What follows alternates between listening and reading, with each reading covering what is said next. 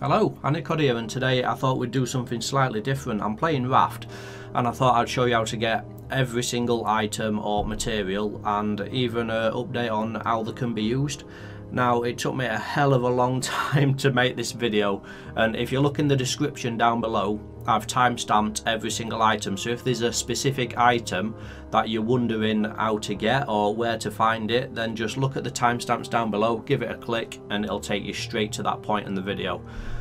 If you learnt anything new at all or you enjoyed the video, feel free to leave a like down below. Like I say, it took me a hell of a long time to make it, so I hope you enjoy it. So let's get straight into it. So the first thing then is planks. Now this is probably one of the most abundant things you can get it from. Throwing your hook out and dragging them in, you can use planks for many different things, and you're going to be using these for most of your builds, to be fair. They stack in piles of 20 in your inventory. As I mentioned before, you can even hit trees and get planks as well as other things as well. One of the most important things, so stock up on these because you run out of these really quickly. And you might think I've got a full inventory, but I guarantee after a couple of Raft upgrades you're going to destroy your inventory. Anytime you get the opportunity, get them. The next one then, plastic. Plastic comes in a couple of different varieties. It don't matter what the size of the plastic is, it only gives you one. Plastic's mainly used for expanding your raft, so the bottom of your raft obviously needs plastic to make the wood float. And that's mainly what you use it for. You obviously use it for a few other builds as well, like water bottles and stuff like that. The next one then is palm leaves. You get palm leaves in the ocean. You can get clusters of 3, as you can see here, which obviously gives you 3, or you can just get single ones out in the ocean as well. You can also get them from hitting trees, as you can imagine, palm trees. They can be used to make rope as well. This is the only way apart from barrels you can get rope. But if you just go on any build, as you see here, and just click on the little plus sign, as long as you've got palm leaves in your inventory, you can make rope. And there you go, that's a 2-for-1 right there. Both stack in stacks of 20 again. So, as I mentioned before, you do find crates around and you do get quite good items depending on the crate. So as you can see here, this is probably the best crate you can get, and you get, well, what did I get there? Vine glue, metal ignits, all sorts of stuff. If you're not looking to find one of these crates, I'm going to show you how to get the other things anyway. There is other ways to collect things as well, and it's by using these nets, and as your raft is travelling through the ocean, it automatically catches these, well, anything what you find floating, so plastic, palm leaves, planks. Obviously it catches barrels as well, and in barrels you do get some decent stuff if you're lucky as well. Let's see what I get in this. Planks, plastic, rope. It is possible to get scrap out of there as well, but if you're not lucky enough, remember, I'm going to show you how to get that as well.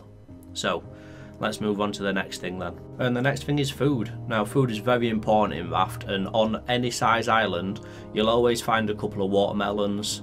As you can see, they usually come in pairs, same as pineapples. They usually come in pairs as well, so if you haven't found them yet, just keep looking, they'll be there. There these are, underneath the palm tree.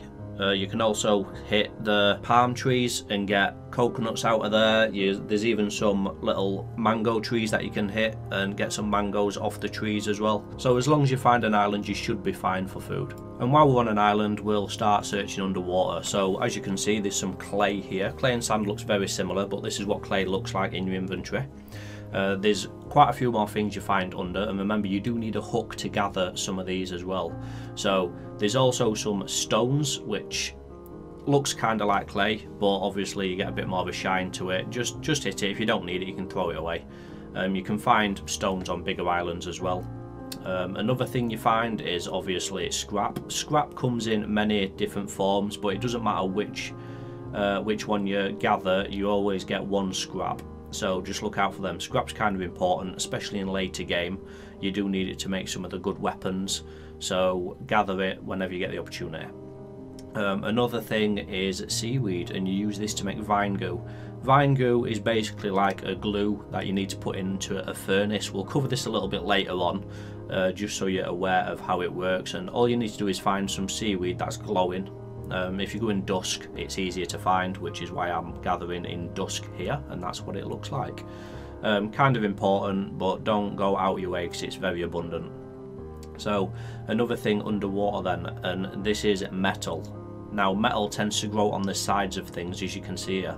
The chrome, really metally stuff here is metal ore, and you use metal ore to put into the furnaces, and this makes little metal ingots which you can use for many different things. Again, metal ingots is more of an end game kind of thing, and this is what it looks like in your inventory. Metal ore can't be used by itself, it has to be furnaced first. So while we're still underwater, I'll show you what sand looks like. It's slightly more difficult to see, but it is a slightly different colour, and as you can see, it blends in quite well.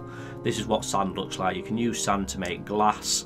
You need it for a couple of other things like making clay bricks, and that's what it looks like. Not that important, so don't prioritise gathering this. It stacks in blocks of 20 as well. So another thing then while we're under is, while we're covering metal, is you'll also find this slightly off coloured ingots, and that is actually copper. So there is a colour difference, but they grow in the same places. Copper generally grows a little bit deeper, but don't take my word for that. As you can see, I've just found this copper in really shallow water, so that's what it looks like in the inventory. Again, that's how you get copper ingots. You have to blast furnace it first, and you'll get copper ingots used to make batteries and other electronic stuff. You do get clams as well underwater to make birds' nests to collect eggs and feathers. You don't actually need a hook to gather these, you can literally just pick them up.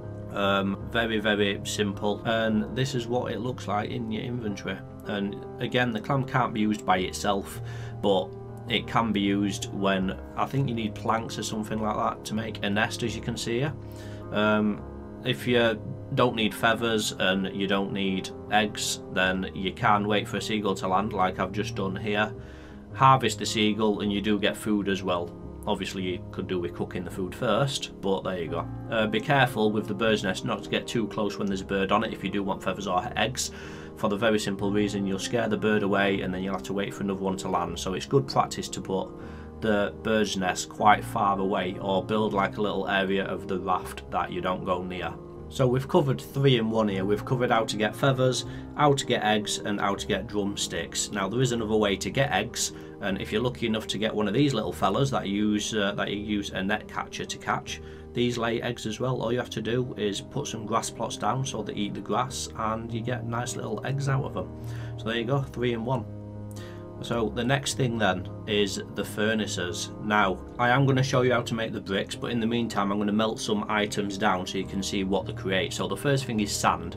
All you have to do is make sure it's stocked up with wood and weight, and this will create glass, and you can use glass to make water purifiers, a couple of other things, but there you go, that's mainly what it's used for.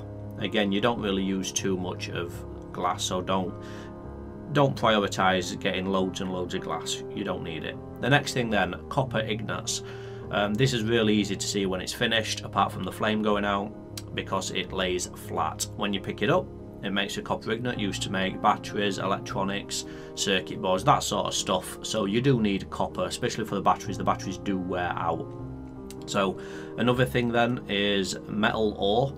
This is identical to copper in every way apart from the metal ore is used to make different things and copper is used to make different things. That's the only difference really, and this is what the metal ore looks like. You do need metal ore a hell of a lot more than copper, so do prioritise getting more metal than copper. One more thing then is the seaweed. Remember I said it makes vine goo. If you just drop the seaweed in, it doesn't look like that's going to make too much vine goo, but it does. It fills up the whole bowl for some unknown reason, but there you go. The vine goo is like a glue. You can use it to make flippers. There's lots of stuff you need vine goo for, and it does come into its own later on in the game when you're crafting. So there's a few things you can make out of scrap. Remember how it says get as much scrap as you need? Well, you need it to make nails. So nails is good for making beams and other wooden objects, fences, gates, that sort of thing. You can use the metal ingots to make bolts. Again, bolts is used for like high quality fishing rods and a few other bits and bobs. So they're kind of important. You do find them in the bavels as well. And you can also make hinges. They're good for the chests, as you can see on the right hand side of the screen. The big chests can store a hell of a lot more than the little plastic ones, and in my opinion they'll look much better as well. So it's probably best to make quite a lot of big wooden chests, and that's mainly what you need hinges for. So wet bricks then, this is very important to make the furnaces. You do need sand and clay, so early game you do need a lot of sand and clay. Craft a load of wet bricks, and all you need to do, and this catches a lot of people out, is place the wet bricks on the floor. Don't keep them in your inventory and wait for them to dry, because they won't dry. Put the wet bricks anywhere, doesn't matter, you're not going to trip over them, they're not going to get in the way, and it's just a waiting game. And then when they are dry after a short while, pick them up and it creates a dry brick, as you can see. And you do need dry bricks to make the furnaces, so early on in the game you want to try and get the furnaces together as fast as possible. So some items you can only get from green and blue islands. So the green islands is the islands that you don't need the code for, and the blue islands is the islands you do need the code for. That's in your handbook. So we're going to go for soil. Now you can get soil from blue and green islands. You do need a shovel in order to get the soil, but all you're going to be looking for is a cave. Now on a lot of these islands there is pigs, there is little I like to call them tuk-tuk birds. They drop stuff on your head, so be careful not to stand on it because it will injure you. And all you're looking for is little caves, and as you can see there's little mounds of dirt here, and you do need a shovel to shovel the dirt up. You can use the dirt to make grass plots for your animals, which is very important if you want stuff like wool or milk, or even eggs if you haven't got any bird's nests yet. In the caves you also get these mushrooms as well, so it's a nice 2-for-1 for you here. The mushrooms, you do need little ingredient cards that you can get, and it tells you how to cook certain things, and you put each item on and cook it in the pots and stuff. But there we go. So the next thing then, what you get on green islands, I've never actually seen it on blue islands, but it's pufferfish. And this is pretty much stage 1 into capturing some animals. So you do need the pufferfish explosive goo. The easiest way I've found to kill a pufferfish is 3 shots with high quality arrows, and it kills them. So if you find one, swim backwards, fire a shot, swim backwards, fire a shot. Keep doing that, and you're laughing. Like I say, you only need 3 shots, and then you can harvest them. And in the bottom right there you can see there's some explosive goo. Now this is different to vine goo in the sense that this isn't already cooked. You have to actually turn this into a powder, so it is a little bit different. You can't use it raw, you have to put it in a furnace. So let's do it then. So you put the explosive goo into the furnace, and then all you're doing is just waiting, same as any other, and once it's finally finished you'll get this, which is explosive powder. And explosive powder is used to make the ammunition for the animal catchers. Easy as that. Once you've mastered how to do this, you can capture any animal or as many animals as you want. Apart from pigs, don't try and capture pigs, or bears even. There's bears in the game now. So we're going to try and capture an animal here. I hope it works. So again, you use the explosive powder to make the net catchers. Put the net catchers inside your little gun, and there's a little llama here, so let's chase it around. The easiest way I found is wait until it runs at you and it's running away, and then fire. Don't try and get it left to right or right to left, or try and get a nice straight line. It'll pin it to the floor, pick it up, take it back, and make sure you've got a little fenced off area inside your raft, or it's not going to work and the llama's going to fall off the raft and you're never going to see it again. So it is important to make sure you've already got an area for it before you capture the animal. And don't drop the animal on the island either, because it'll run around like a madhead again, and you have to run around and catch it. You don't need a net catcher to capture the animal the second time, once you've already caught it and you accidentally let it go, but you do have to run and try and find it. And there you go, that's pretty much it. You can also name the animals as well if you want to. All you need to do is make sure they've got grass down, and llamas create wool. So let's move on to the next thing then. So we've got shears, and you need the shears to gather the wool. You do need metal ingots and stuff to make the shears, but once you've got them, you're laughing, and it will gather about 20 wool before you need to renew the shears. And all you're doing is clicking to gather the wool, and that's it. It's as simple as that. You can use the wool to make armour, bags, all sorts of stuff. You do need leather as well, and the easiest way I found for leather is to kill a pig. It is kind of annoying to kill the pigs because they run at you and it's a bit of a kerfuffle, but you do get leather out of them. You also get little pig steaks as well, steaks of meat. You get the exact same thing from pigs as you do bears, so if you feel more inclined to kill a bear, then you can go for that as well, but you do need leather to make the armour and the backpacks and stuff like that. So another thing then is silver algae. This is a big one, and I've only found it on green islands. Really rare. I've only ever found, I mean, I've been lucky once and I found 2 silver algae on one island. I don't know if anyone's been as lucky as that, but you use that to make really good meals. Another thing used to make meals on the green islands is the berries.